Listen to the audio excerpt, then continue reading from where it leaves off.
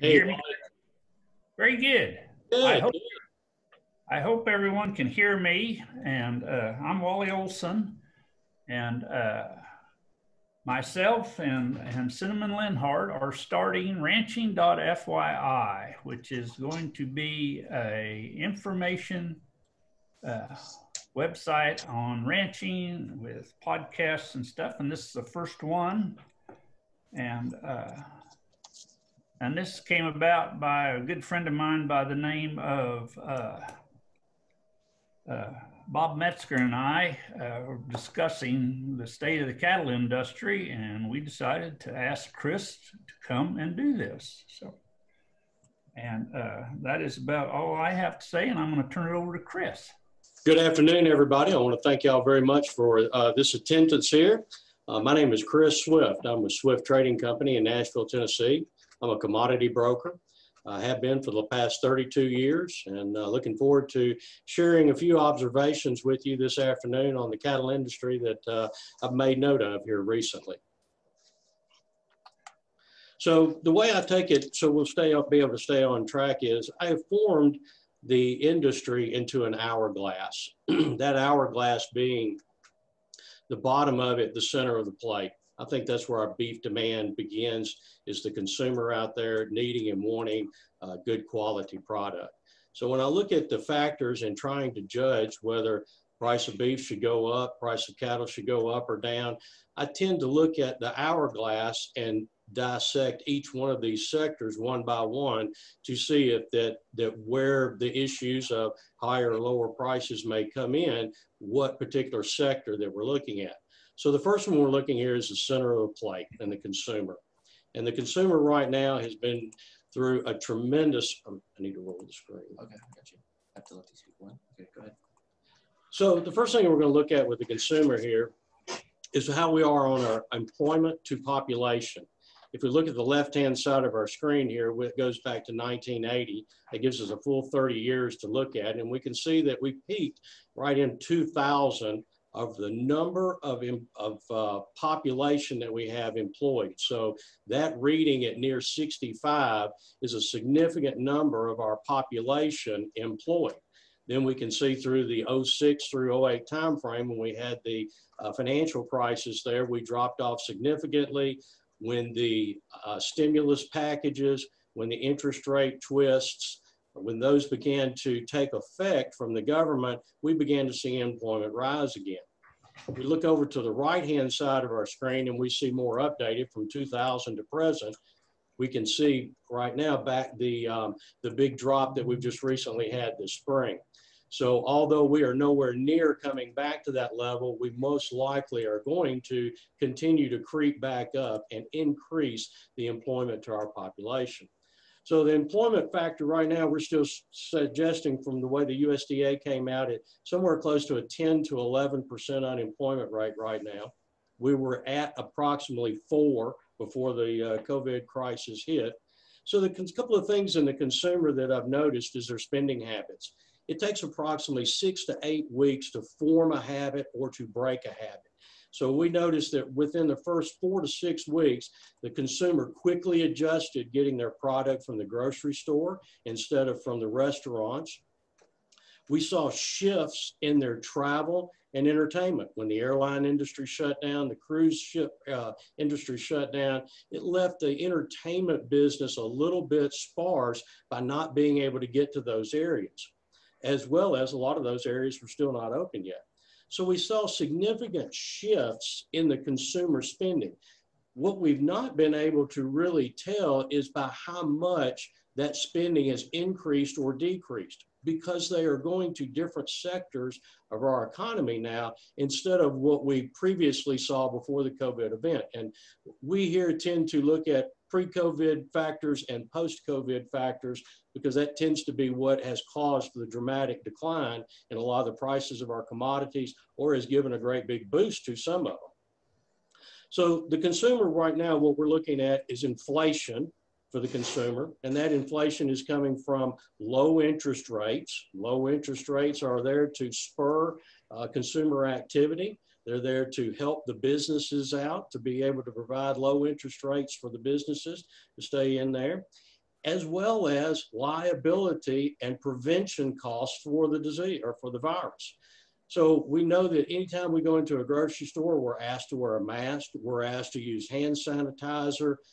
Those signs that they post all come at a cost, as well as the spacing that we're supposed to, the social distancing. And that has begun to impact the packing side of the industry as well by having these, by having the COVID liabilities and the preventions out there. So from the consumer standpoint, what we've not been able to figure out yet is, have they really stopped eating as much beef? Are they eating more beef than what they were before? It's very difficult to tell, but right off the bat, I would say that the consumer is not eating any more beef per week at 2.2 to 2.4 pounds of beef per person per week than what they were pre-COVID. Some will argue with me that there may have been a little bit. I think if we saw anything, potentially the quality of the product that we ate might have increased some, but to most, we ran into the hamburger trade. The hamburger trade took off because with a hamburger meat, you can make so many different types of meals. Eating at home, we found out that a lot of people don't know how to cook anymore. So we had to go back to learning how to cook. We had to be able to use the products that we had on hand. And hamburger meat became one of those go-to products that was good, nutritious, and able to fill various different parts of the meal. So with the consumer, we believe right now that the significant changes in home delivery versus brick and mortar establishments, we believe that right now still 20 to 25% of our restaurants, our food service industries, anything that might deal with entertainment or sports related, all those are still shut down. So we have a very low participation in those establishments. Significant changes in the transportation and destinations of travel. I've heard lots of stories where people have gone out, bought RVs, they have bought boats, they bought ATVs. They've done things where they can stay at home more and do more things closely related around the house and not have to associate with as many people outside. So we have an increase in meal preparation at home and impacts of employment, working from home, and the subsidies are all going to be determining factors in our forward beef demand. Beef demand from the consumer right now, as best as I believe it, is still very good. I don't think it's going to change much unless we change consumer discretionary spending habits again. So if we recall, we went from normalcy to shifting where we spent our money, either on entertainment, on our meals, or on our destinations. This fall, do we revert back to the old ways as the virus either subsides or increases, either one? And that's what we don't know. So what I'm going to watch for when I look at the center of the plate and I look at the very bottom of our hourglass there, I'm looking for changes in consumer discretionary spending habits. So factors that would impact that: higher interest rates, lower employment, possibly more businesses going out of business. Those factors right there, right off the cuff, would be the ones that I would watch for the most as we move forward. Whether or not the schools open is a really big issue right now, because we know that food service to a lot of those schools is enormous. We also know that government programs are large for the impact to the beef market and the pork market, as well as the government supplies lots of subsidies for schools, for our school children and our school kids. The fewer amount of kids that are going to school, that is again a shift in where that child eats his meals there. So the things that we're going to take away from the consumer is that the increase in meal preparation. The things that we're going to look for is changes in their discretionary spending habits. So we move up the stairs and we go to, where does the consumer purchase those meals? Where does he buy his groceries? And of course, the grocery store and restaurants is our next step to that. And right now, the grocery store business is just unbelievable. If we look at stocks from Kroger's or from Publix or from some of the other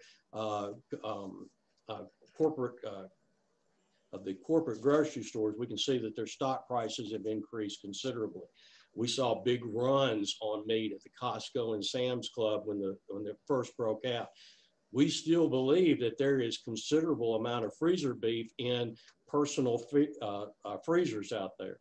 So with that, we might still see not near as much beef demand as what we could be until a lot of that product is chewed through. Restaurants clearly have taken the brunt of the blow. And I'm not sure with your city, but here in Nashville, we are still at a 50% reduction. The bars have just opened with a 25-person maximum to them.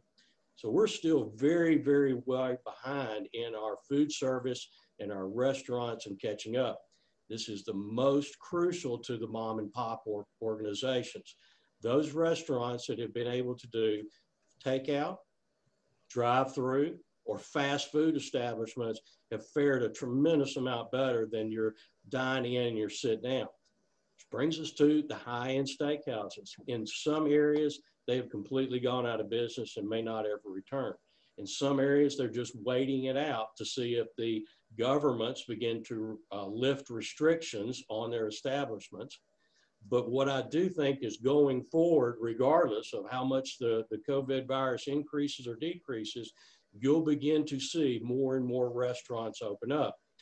One of the things that we note is that although restaurants are going out of business, that business will then sell those products and those food service ovens, refrigerators, freezers to somebody else at a discounted price.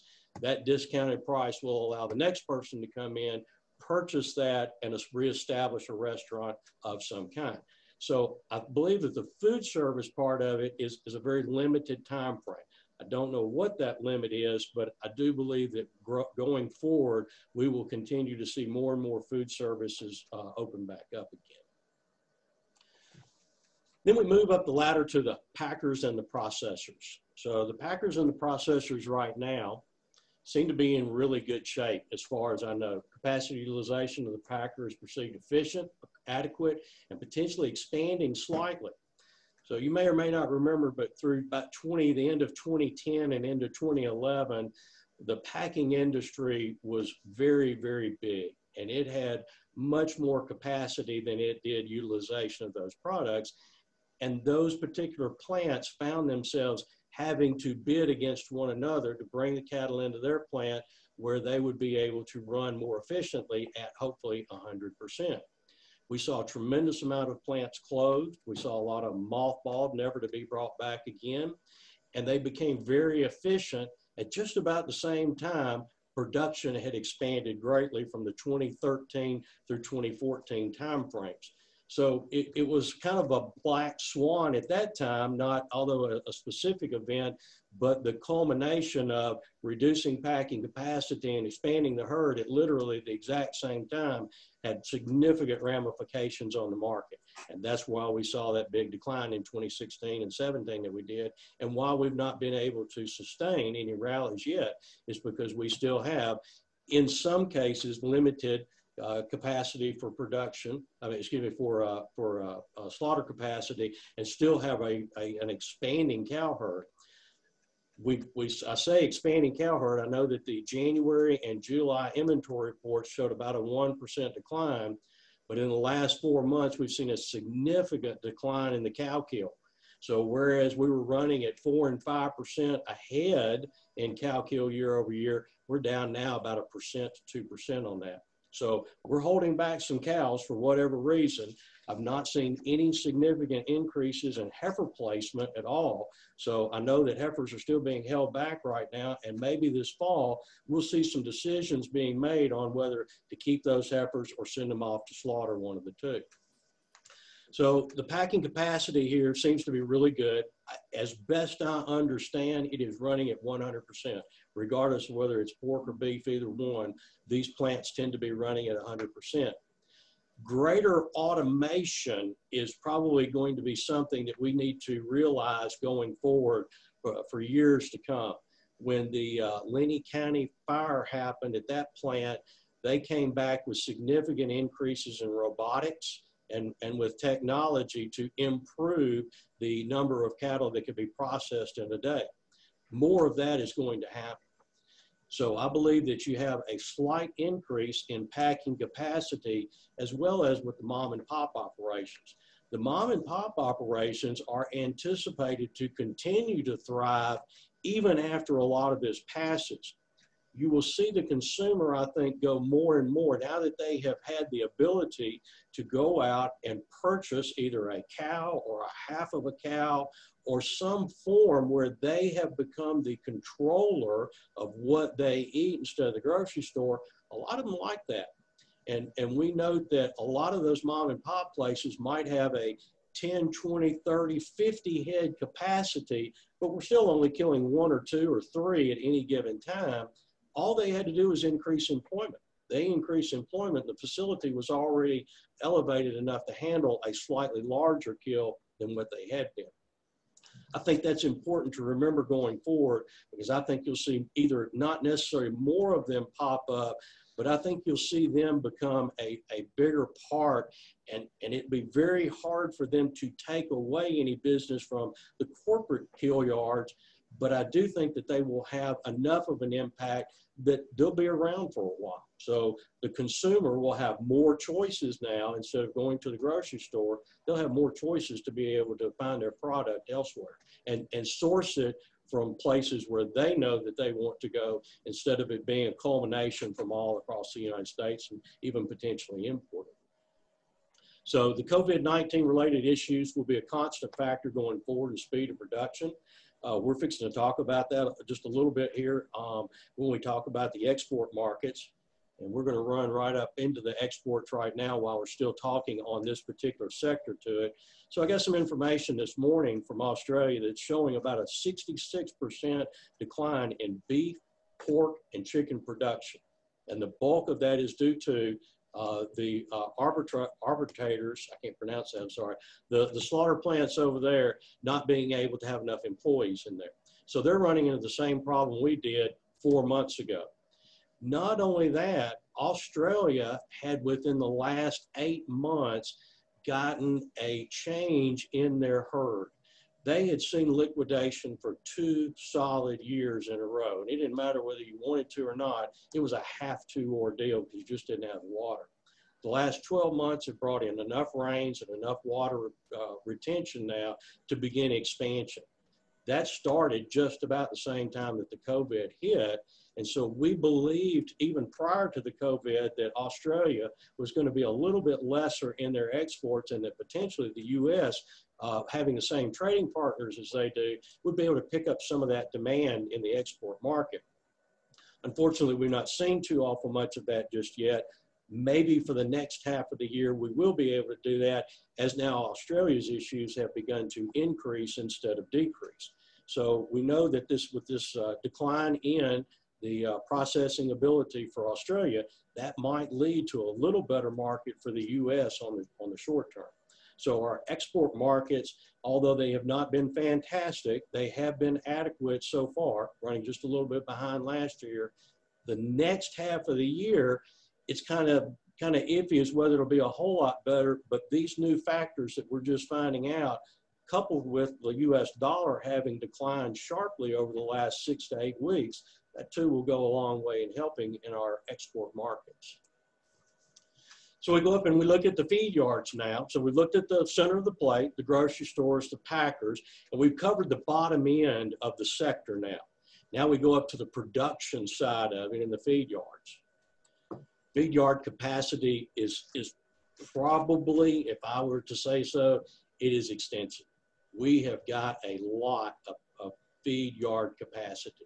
You may or may not recall, but there was a large shift several years ago from the south to the north, because that's where the corn was, and that's where the DDGs were. And the ability to not have to ship the DDGs south and to just move the cattle north became much more efficient in raising cattle. The last 2 years, they have had such a difficult weather scenario up north. They haven't been feeding near as many cattle. This year, it's a little bit different. So if we take the full amount of capacity in the south and now we begin to bring the North back into heavier capacity, I think what we're finding ourselves is all we're doing is bidding against ourselves to, just like what the packing industry did, in order to run at 100% capacity utilization, I've got to outbid the other guy to bring that steer into my feed yard. That's what's happening right now. We are seeing an expanse in feed yard capacity, and I believe that that expanse is now drawing greater amounts of bids out there for those cattle. Whether it will stay like that or not, I'm not real sure. I think a tremendous number of the cattle for this particular cycle of the year has already moved. So we might see a few more cattle out there move, but the feed yards, in my opinion, and from what I've seen, are getting pretty pulled up. We had about 11.5 million head on feed last year. We're going to run at about 12.1, 12.2 million head of feed this time for the July time frame, looking for an approximate 9% increase on placements. And the marketing's still not very good. The marketing issue here seems to be that although the beef is moving and the price of beef has risen from the low 200s to about 223 now, we've seen cattle prices rise, but the margins haven't changed much. There's not really any more profitability in feeding cattle or not. And we're noticing that with each projection for the week, for the week's kill, we're falling short of that, anywhere from 2,000 to 4,000 head. So in my opinion, were the consumer out there demanding more beef, we know that the packing side can facilitate that. We're just now killing 644, 650 every single week. We could bulk that up to 660 to 670, I think, with no trouble at all. So I think we could facilitate the kill and slaughter needs if they were needed. But the packer is doing a very good job at holding those margins where they are. And I think that's why we're not seeing any greater kill capacity come on, is because the margins right now are still very friendly to them. They're trying to improve on the feed yard side, but right now everything's still betting on the come.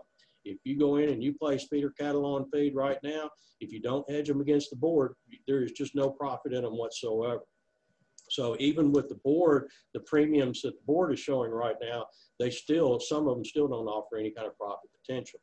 So again, back to the feed yard, I think our capacity is very excessive right now. I think that there are more people out there bidding for cattle, trying to bring them into their yard. If I'm going to be a feed yard manager, I've got to have cattle in my feed yard. That became the attitude, and like everything else, all at once, everyone started bidding for those cattle and moving them in. So right now, we still have, or believe we have, excessive feed yard capacity. So we move up to the stockers and backgrounders. This is where I see probably the biggest change in participation. I have seen a lot more younger generation calling and asking about risk protection, saying they're taking over dad or granddad's business, backgrounding business. This is a change from the last 10 years. The last 10 years, we believe that the population of producers was declining. It was aging greatly and declining as well.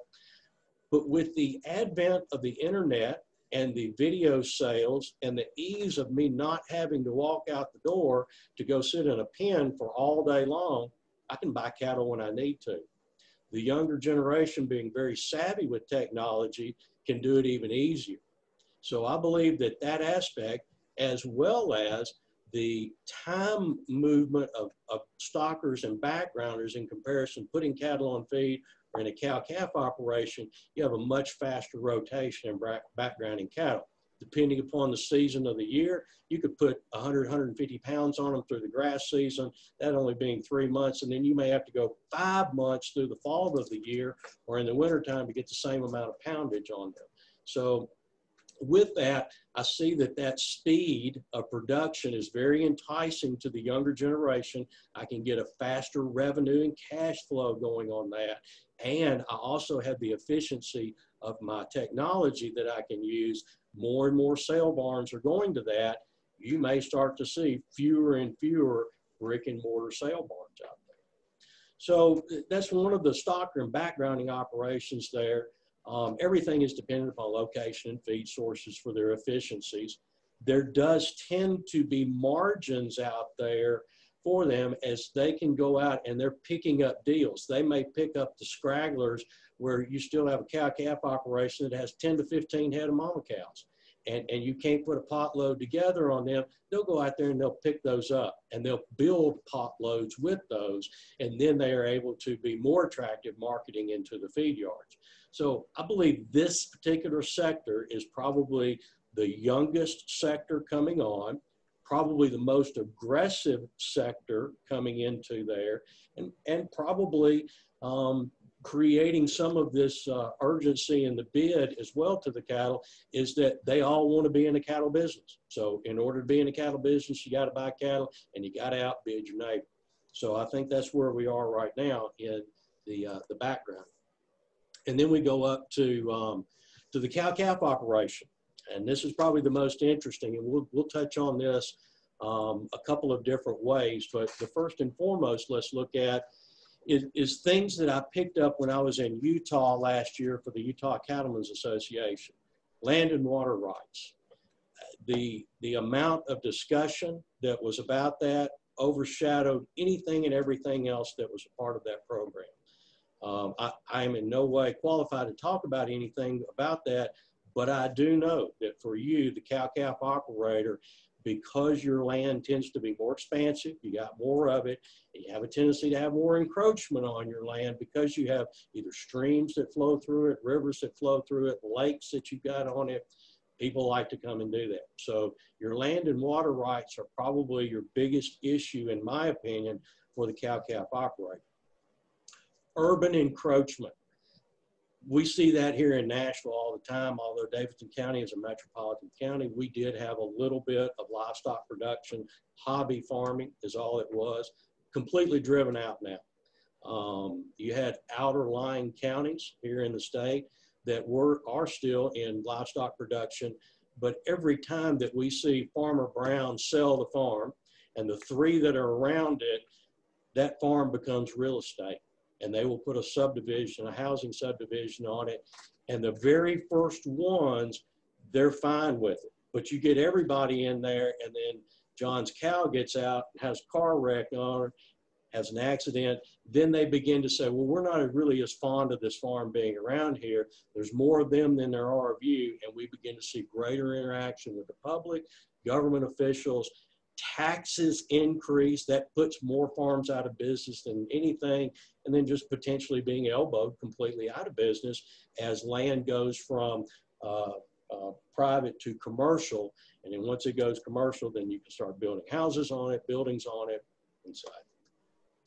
Continual movement towards vertical integration. So if we go back to the center of the plate and work our way forward, we have fewer mom and pop restaurants.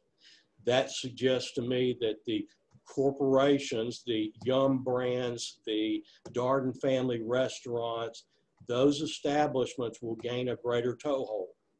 If we look at the scale by McDonald's and vertical integration, the ability to have a like product at every single restaurant is crucial. All restaurants want that, and that leads to vertical integration. If your operation is not vertically integrated, as much as this may be disliked, I think you need to explore that. We've discussed it among here in the office. I've discussed it with clients over the last couple of years. It is a great desire of vertical integration of the industry. It's very difficult to do because of the amount of expanse and the number of hands that it takes to produce a cow. So it's not going to be easy. But it is coming, and all we have to do is look at the pork and the poultry industry and take clues from that, and there's no reason under the sun that at some point in time you won't see a Costco, Sam's, Walmart produce a total vertically integrated supply chain. Look at what Costco did with their broiler operation. They are the #1 seller of the rotisserie chicken. They wanted a perfect 3.8-pound bird, and they were getting from everywhere. They were getting it from 4.2 to 3.6, not what they wanted. So what did they do? They vertically integrated. They bought the operation and put it to exactly what they wanted. Green Plains is probably a good example of that, of using vertically integrated. They own the feed, the ethanol plants there that produce the DDGs. They bought Cargill's feeding operations. Now they are vertically integrated. They have or to an extent, they have the feed. Now they got the cattle. More likely than not, they source their feeder cattle, and then those feeder cattle producers have to source those from the cow-calf operation. That tells me that it's going to be more desirable to build these strings of cattle out there and build these vertical strings so that my productions does not fail. Just simply look at what we saw this spring with Wendy's and some of the other establishments. Maybe their vertically integrated supply chain wasn't as strong as either A, they thought, or it was to begin with, because we started seeing some shortages of there. And whereas we know that some contracts were broken due to that, due to the issues of that, there's some interesting factors there that we see that vertical integration helped a lot of those restaurants could keep supply on hand. And of course, it hindered a lot of others that had no vertical integration, had no supply chain, relied solely on the front end market, and they came up short with no product at all. So with the cow-calf operation, just believe, as difficult as this is and as unpleasant as it may be, I do think that you will need to move towards learning more about vertical integration. How it all works and looks, I don't know. I've seen a couple of different blueprints, how it might be done. I'm not at liberty to discuss those, but it's interesting to see how it will, and whether or not you can work for someone else, whether or not you can grow cattle to the specifics of what they want, that's totally up to you. But just look back up again and know that your land and water rights are always going to be under watch, and that urban encroachment, even though you may be in a very remote area, people are moving out into more remote areas. And what we have found time and time again is once you get a toehold or an establishment of a small town, that they will keep building on that, and they will continue through the a movement of government to either annex certain pieces of property within the city limits, taking you out of the livestock business. Anything like that can be it. So in order to stay in business, you might have to eventually go into a vertical integration string of some kind. Another thing that you're going to have to compete with all the time is competing meat proteins. Pork and poultry, both are dirt cheap right now. They're probably going to stay dirt cheap, because even though we see the slightest amount of turn in hog production, we're going to kill 3.5 or 6 more hogs this week than we did this time last year. So pork production is huge. We know that China is short of pork. We have believed for over 2 years now that China would come in and buy up all the U.S. pork, and they just haven't. So I no longer bet on what China is going to do for that. I don't look at China for any kind of beef exports to increase, especially with Hong Kong now having gone back under Chinese rule. We are breaking more treaties and situations with Hong Kong than we are building them.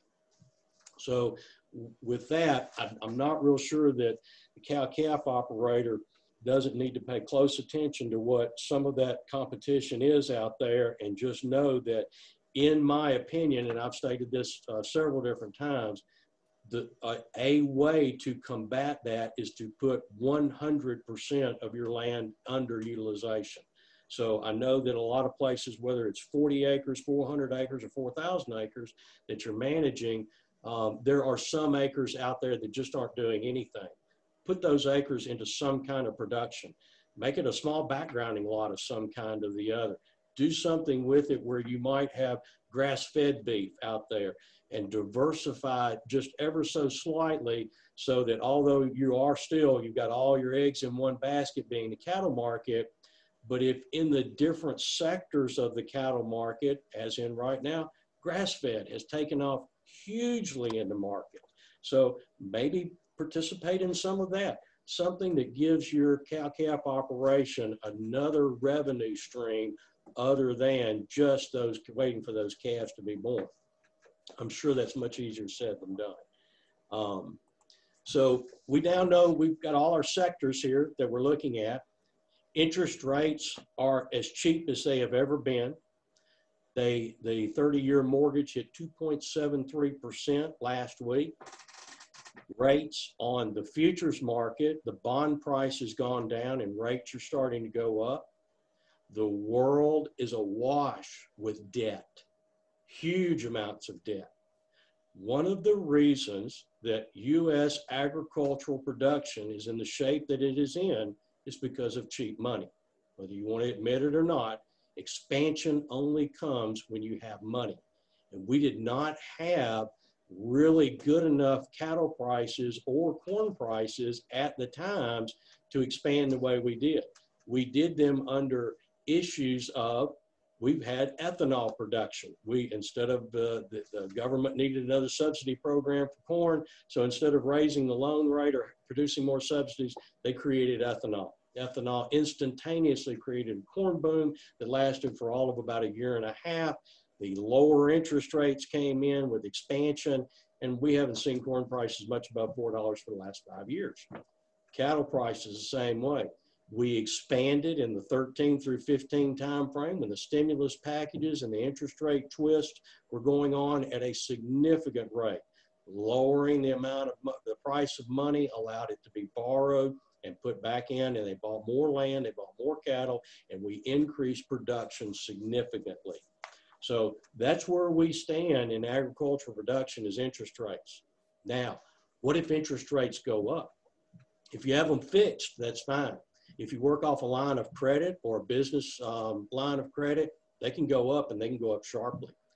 If that happens, or if you have an adjustable rate, a floating loan of some kind, I would look very seriously into getting as much debt paid down or fixed as I possibly could. If we look at things that are going to help the producer, we have to look at what's available to us. Cattle prices aren't really available to us. If you don't want to use the futures market in there, then you're really not getting much of anything, because although the cash price is elevated from the lows, it's nowhere near to break even. Cattle that are being bought today at 108 and 107 are still losing $20, $30 a head.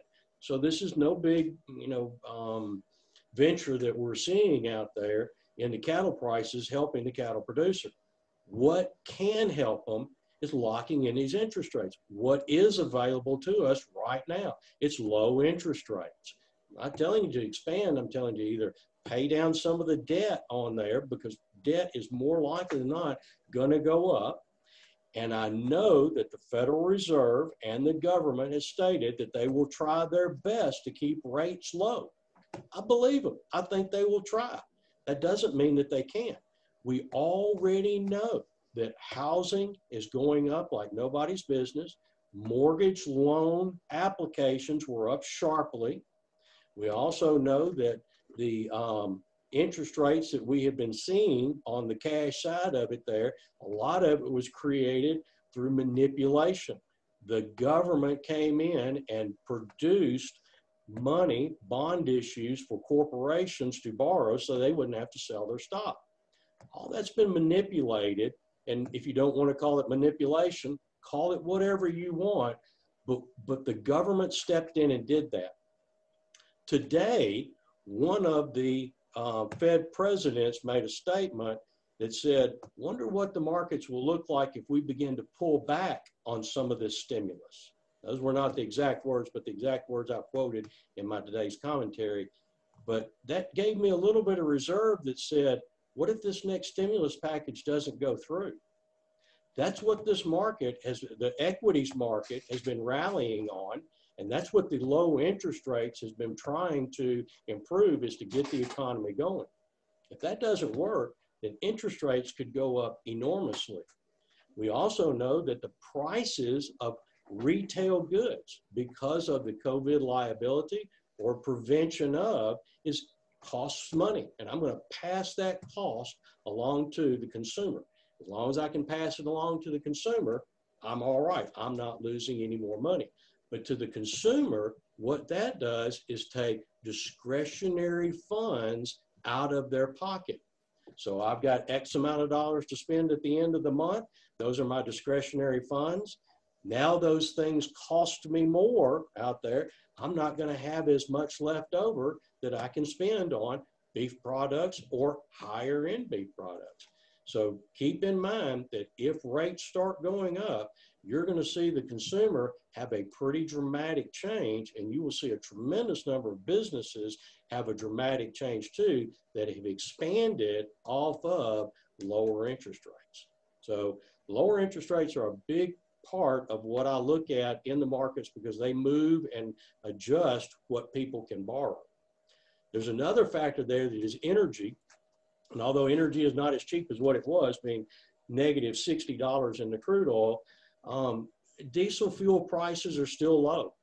They may actually end up a little bit lower before the fall is over with, simply because we're not going to increase in airlines and we're not going to increase in ship traffic. And we're really not increasing any in export shipping traffic. So I'm not talking about just entertainment shipping. I'm talking about commercial shipping traffic that brings goods, import, export goods. So a lot of that is lesser as well. Maybe we see a little bit of softening in there. If we do, then use the lower energy prices to your benefit. If you've got extra storage on farm, you might want to top off the tanks when you see the price drop 20, 30 cents at some point in time. Those type things right there may benefit you more in the long run than hedging might, or trying to foresee something that may or may not ever happen. Use what's available to you. So what's another thing available to you? The futures market. The futures market is available to you at any given time. And although at times it may not present a premium to it, it's always there as an alternate marketing source. So Swift Trading Company, that's what we do. I write 2 commentaries a day, the Shooting the Bull commentary and the Midday Cattle commentary. We send that midday cattle commentary out while the markets are trading. So if there is anything pertinent that you need to know while the markets are open that you can still take action to, that's the reason that we write that commentary in the middle of the day. It's generally very short, less than 3 or 4 sentences per market on there, and it gives you specific. It's not there to give you all the details. It's there to give you some specifics. And sometimes that specific is there's nothing for you to do today. Sometimes, like today, I made recommendations on there for actions to be taken. I've appeared on a couple of different media things there, and we try our best every morning to get up and indulge in as much information as we possibly can, and then disseminate that information out to y'all so that you can make a more informed decision. I think that covered most all of my points. You make me pop up. Yep. I believe that covered most all of my points that I was looking at. So I'd like to open this up for questions. Please feel free to write to Wally. If you don't want to write to me, then Wally and I have formed a great relationship over the years. I was able to meet him in person in Nashville here a couple of years ago, and we've maintained that relationship, and I certainly do appreciate his invite to me here. But we would like to open this up to some questions here. And our first one is, with vertical integration, will it have an impact on market volatility? Yes, it will.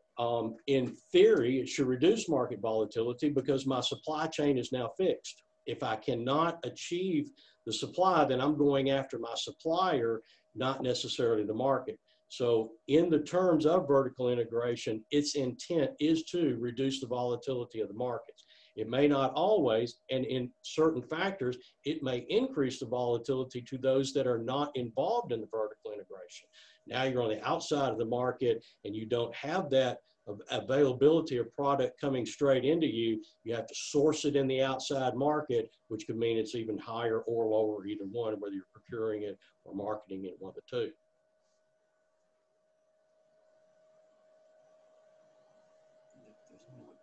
All right, so please feel free to ask any more questions, and I won't continue too much longer, but I'll be glad to answer anything else. The chat box.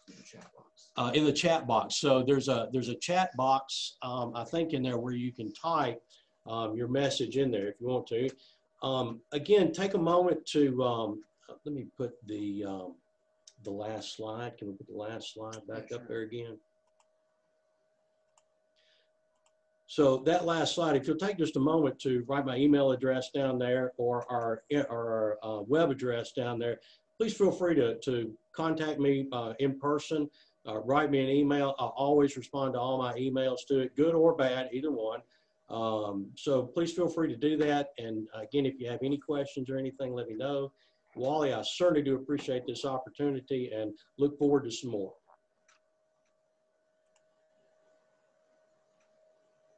All right. Diversification on the family farm. Any suggestions for rotation based on grazing guys? Just cattle operation, right? So the question is diversification on the farm. Any suggestions for rotational grazing guys? No, I am not a producer. Believe it or not, I've never owned a physical cow in my life. I've traded millions of them on paper, but I've never physically owned one. We have a farm, it's managed. What I would say is your extension agent would probably have that information readily available on their fingertips for your region and location. Some of the alternatives that I have heard other people doing is raising a few calves. They would keep a few calves and background them and feed them out themselves. They would take 10, 15 acres, designate it to it, and then sell it on the open market. Whether there was a local butcher shop around that you wanted to market it to, advertise it to the on the internet for families to come and purchase. That's going to be another thing as far as maybe something that you can do. Don't ever hesitate to advertise your farm, your ranch on there.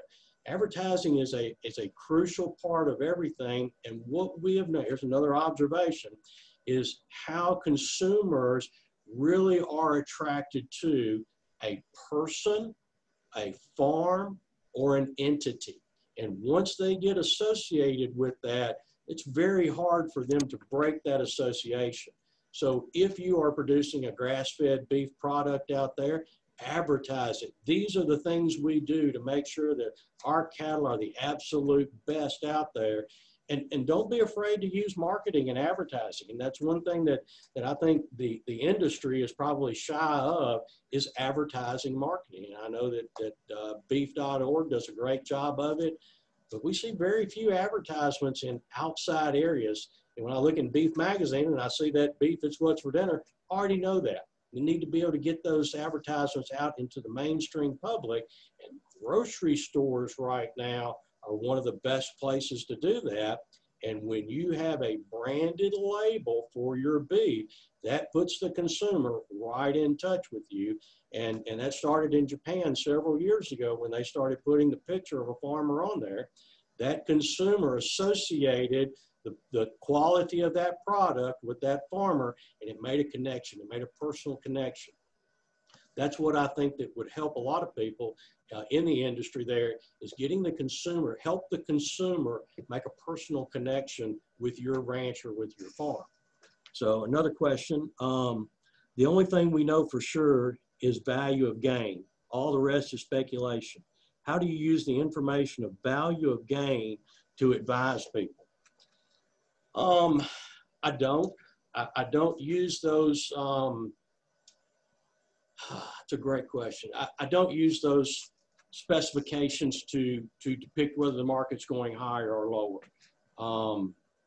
Again, I'm not a producer, so I do not know all of the aspects of production and the gains to it. And I do know it varies greatly to region, time of the year, feed availability out there.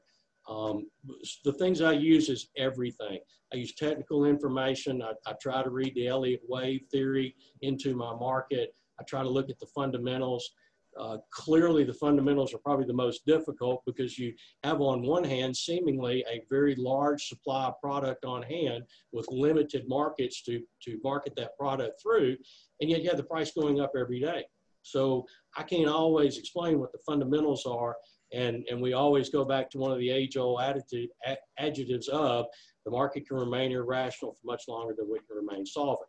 And although that is a very cheap way out, that's what I think is happening right now, is that we just really don't know why the price is going up, other than some of the things that I stated earlier. So when we go back to the hourglass and we look, who's bidding up for these cattle? It's cattlemen. That's who's bidding up for them. So we're not seeing that same issue in the beef market. Now, beef prices have risen a little bit, but we note that, but the kill hasn't increased. That's a change in the margin. That's not greater beef demand right there. That's a change in the margin. So that's one thing that I probably see out there in that is that with the information that we're seeing cattlemen bid against cattlemen to bring that inventory into my lot so I can run at 100% capacity, but we're not seeing those same things over in the packing side. You suggested we might want to get ready for vertical integration. Not my preference, but wondering how we might prepare ourselves for it coming. We don't know yet because the blueprints have not been solidified. In my mind, the way I would see it as either a branded beef label or a restaurant that you are going to want to be associated with. And you might not ever know what that restaurant is, but the size of your production will mean a great deal. If you have quality cattle and you run the same cattle, same herd, and you keep it all the time, you are going to probably appeal to more individuals in that string. There are some large producers out there that not necessarily have control, but they have the wherewithal of all the sectors. And all they're looking to do is put those sectors together. A sector could represent 1/2 to 1 million head of cattle out there, but they're scattered in various different, from feed yards to backgrounding yards to cow-calf operations. So when we look at McDonald's and King's Ranch and what they have done with the McDonald's part of it, take some hints from that and tell yourself that if I want to be part of vertical integration, who do I want to be with? I think that would be a very important part. Instead of them coming knocking on your door, you might go knock on their door. And you might go up to the next step, the next individual. So when you get ready to market your calves, if you market on a video sale, note who buys them. See what ranches buy those, and then see where those cattle are tracked to and where they may end up at. I think that'd be very interesting to see where your cattle wind up. And if they're not winding up in a place where you like, and you say, well, there's more premium, if I could market into this market, that's the one you're going to go to. Our next question is, thank you for your honesty. We have a very unique operation. We supply our beef to our family restaurant. Thank you for your advice. You are more than welcome. I jumped in late, so maybe I missed it, but are there ways to use futures markets to lock in margins on stocker cattle, taking an animal from 5 to 7 and protecting yourself against a price drop in those 3 months? Yes and no. We believe that all ships rise and fall with the rising tide.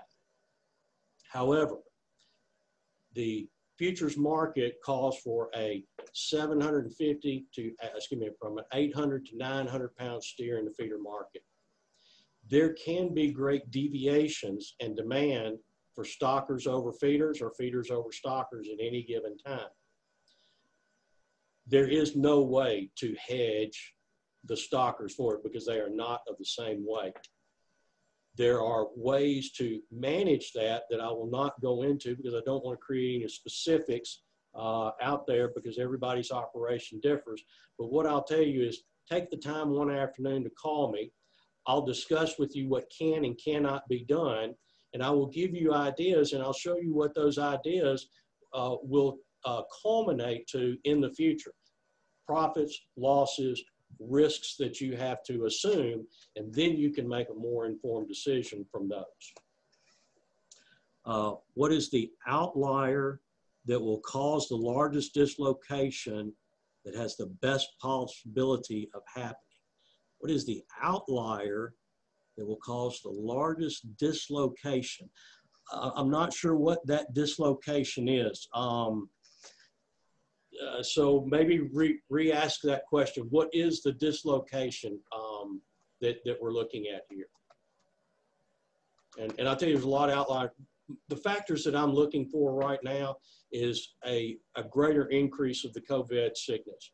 We send the kids off all to school, the kids get sick, they come back home, they get the parents sick again, and we have another outbreak. That begins to impact the packing capacity. That's what I think could happen.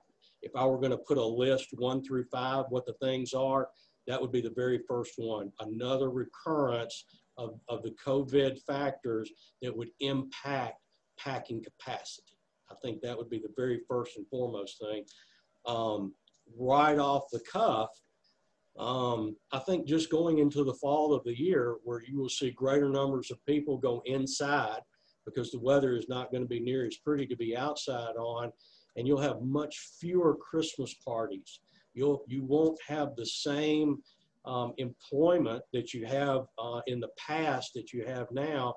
And if you don't have another stimulus package, those that are without a job or those that are with a lesser job, they just won't have any more. And that seems to be a fairly large percentage, and I'm afraid to guess, but that could be 2-3% of our population right there that without another stimulus package or without an increase in employment, then it could be very bad on them. Dislocation of pricing. Dislocation of pricing. Dislocation of pricing would vary in regions. Here in the Southeast, we've had an excellent grazing season. We're going to be able to keep cattle on pasture for a lot longer than what you are in Kansas, Oklahoma, Wyoming, and the range countries where you're burned up. That could create. So we're still not ripping and roaring here because we still got plenty of grass. But we're seeing a tremendous amount of cattle move out west right now because of the drought. So drought and location regions are probably the biggest thing that dislocate prices from one region to the next. That would be my first thought of that. Can you explain the 50-14 negotiated cash price being discussed and how that will affect producers? No, I cannot. I do not understand it to myself, and I do not pay that great of attention to that. So no, I cannot answer that question. But what I will do is I'll try to find out that answer for you. And if you will contact me, I'll connect you with the person that does know about that. Give me a quick summary. Are calf prices going to fall, go up, or remain the same going forward? Well, let's look at our demand from our backgrounders, which we have a lot of backgrounders out there right now that want those calves. And we have very, very cheap feed out there right now. So I would have a hard time thinking that calf prices were going to go down harshly because of either one of those reasons. I have plenty of bidders out there for them, and I got really cheap feed. Cheap feed wants the longest growing cattle that we can get out there to put those pounds on at the least amount and put the most pounds on them for the least amount of dollars. So calf prices, knowing the fundamentals that I do right now of the cheaper feed, having ample plenty hay out there, I can see where we would see calf prices probably remain at least elevated going into the fall of the year. Like everything else, because we believe all ships rise and fall with the tide, easily if everything else starts to go south, you could see the calf prices go south as well. Maybe not to the same extent, clearly because of the cheaper feed. That's another reason why the feeder cattle are in a little bit greater demand right now, is we believe that we're going to have cheaper feed. We might. I think that corn prices right now are still in a bear market. I think they'll remain in a bear market. This rally that we've had here in August is a little bit abnormal. A lot of comments have been that we're going to bottom the grain markets early. I don't believe that with the amount of product that's on there. And I know that Iowa's had a very difficult time, but that one state, even though being one of the bigger ones, they're going to do other things. They'll either chop that corn for silage, they'll actually shell some of it, or they'll put electric fences up around it and they'll throw cattle out in it. So it will not go to waste. That's what I do know. And I think that's all the questions that I've got right now. And I've run probably a little bit over my time. So thank you all very much. If you do have any more questions, please feel free to contact me directly at chris.swift@shootingthebull.com. And on behalf of my partner, Chris Windward, and my assistant, Sean Gammon, thank you all very much for this.